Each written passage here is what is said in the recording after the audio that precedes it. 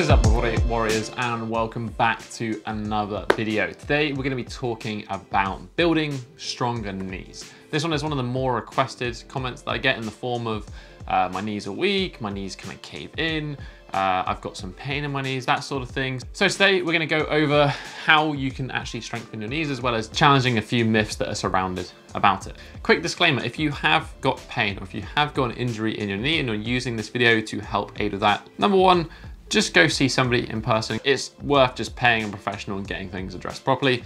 I've learned this one the hard way. This video is going to be a little bit longer, I think, than usual because I actually wrote a script for this one. I spent quite a bit of time researching, looking into this one, and it's just something that I wanted to address properly. So sit back, grab a cup of coffee, and relax, and let's jump straight into this. So we're going to start off with some myths and preconceptions when it comes to knee strengthening. When I was researching for this video, a lot of the recommendations out there are kind of these banded low intensity physio-based exercises, which if you have just ruptured your ACL and physically can't use your knee, probably are useful. But if you have a normal functioning knee that just needs a little bit of strengthening and you need to strengthen that, it's just not going to do anything. It's not a high enough intensity. It's just faff. You can't go wrong with getting strong, and balancing on a Bosu ball isn't going to do that. When it comes to strengthening a knee for prevention reasons, for helping, to prevent ACL injuries, or even LCL, MCL, meniscus tears, patella tracking, all of that sort of stuff, we need to do two things. We need to strengthen these structures around the knee, and we need to strengthen them through a full range of motion. We need to mobilize as well, not just focus on stability.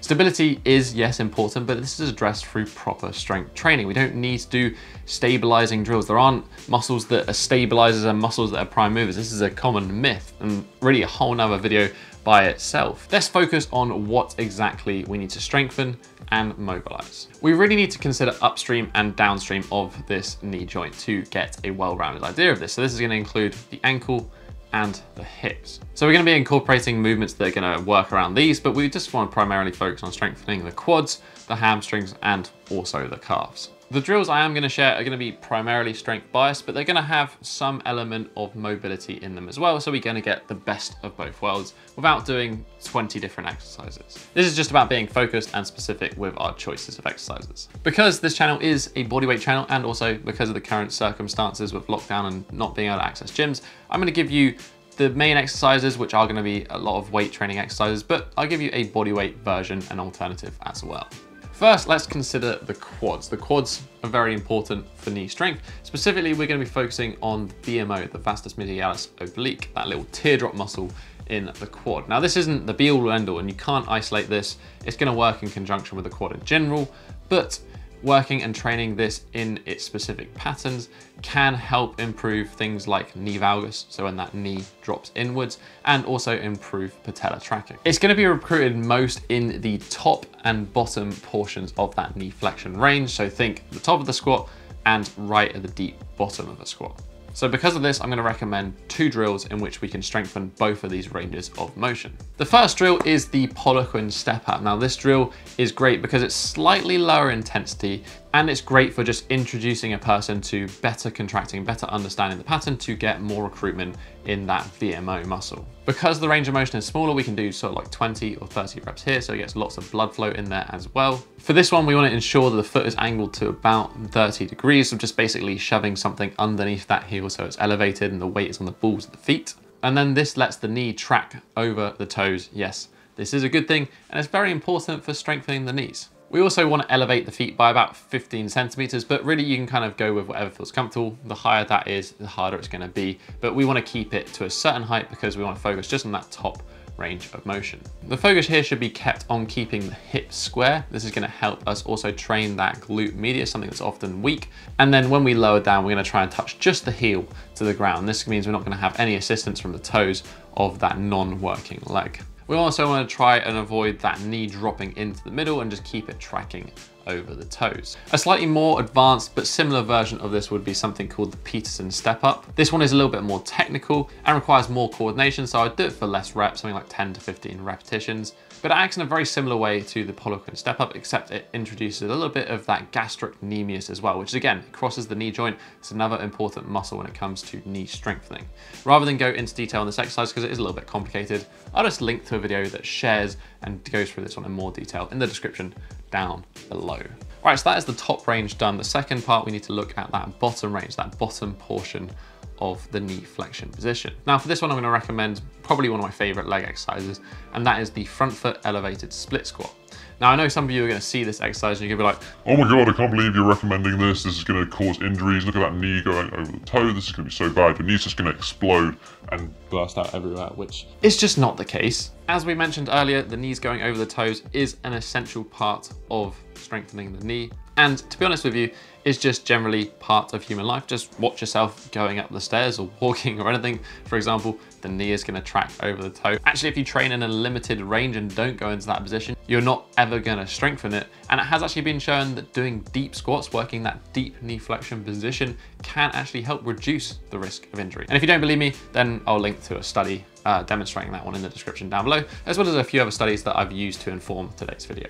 I'm not going to talk any more about knees over toes, because I'm working on a full video to kind of kill that myth off. Back to the split squat. I've actually covered this in an entire video all by itself, so I'll link to that one down below if you want some more detail about it. But essentially this drill is gold. It's going to both develop strength and mobility at the same time. You want to consider this drill as an escalator, so it's going to go diagonally up and down as opposed to an elevator, which travels vertically up and down. By having this diagonal movement, we get to have that knee going past the toe. We're going to challenge the ankle and the hip mobility, but we're also going to strengthen the ankle and the quad in this deep knee flexion, that deep squat position, which, you know, is going to effectively target the VMO and the quad, as well as the ankle. Essentially, this drill is an 11 out of 10 and my clients know it well. So those are the 2/3 quad ones. Now let's take a look at the hamstrings.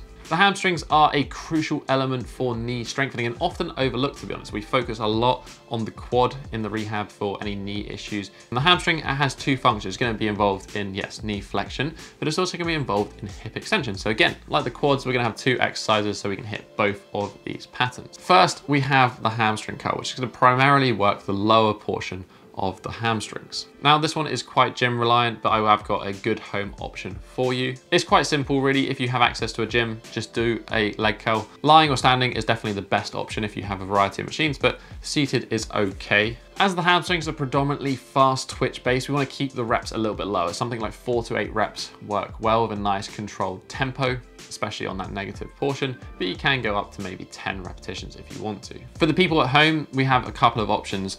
First of all, would be slider hamstring curls. I'm a big fan of this one. I've been giving it to a lot of clients during lockdown because it's just very, very easy to implement. The focus here should be placed on trying to keep the glutes engaged and trying to push the hips up during the entirety of the movement. But the only limitation with this is because of the way it is performed, the hardest portion of the movement is the bottom, the most extended position of the knee, and the easiest portion is the top. So to make sure we can effectively hit both ends of this strength curve, we can also add in some banded hamstring curls. With the band, it's going to get harder the more we stretch the band, and that will be in that top range of motion. So you can use both of these ones set up pretty straightforward, pretty simply at home to get an effective hamstring curl based strengthening session done. Just for an honorable mention, I'll also add the natural hamstring curl, although this one can be hard to set up and can be uncomfortable on the knees, but it is a good option as well. These should really be the bread and butter of your hamstring development. Second, we need to look at hip extension. There is an element of hip extension used in the slider hamstring curl, so there's a bonus there. But for this one, we can simply use the humble back extension. Such an incredible exercise and such a simple exercise that a lot of people do.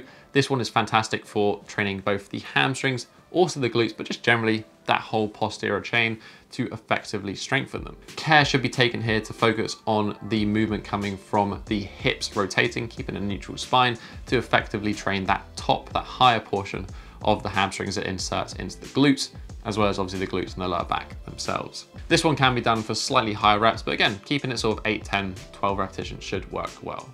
But that is basically it. 4 simple exercises, but 4 very effective exercises for both strengthening and mobilizing any sort of structures around the knee that's going to help improve your knee strength. Definitely the key takeaways here is don't be afraid of knees over toe. Don't be afraid of actually strengthening the using something intense to strengthen them. Squats are a fantastic way to strengthen the knees. You can simply add these exercises to your existing routines, just replace them wherever it feels appropriate, add them in, and you're going to feel those knees get stronger and then consequently more stable. I'm sure this one might be slightly controversial. I understand why. So if you do have any questions or if you want to just share your opinion, please do so in the comments section down below. When this video first goes live, I'll be taking a look through the comments, replying to the ones that I can do. And I'm sure also people from the community will join in with the conversation as well. If you just enjoyed this video, you can always hit that thumbs up button and support the channel. Right next to it is that subscribe button so you can join the Bodyweight Warrior tribe. Don't miss out any more future videos. But that has basically been it for this week, guys. I'll catch you in the next episode and probably a future episode on that knees over toe thing soon. Have a strong week and peace.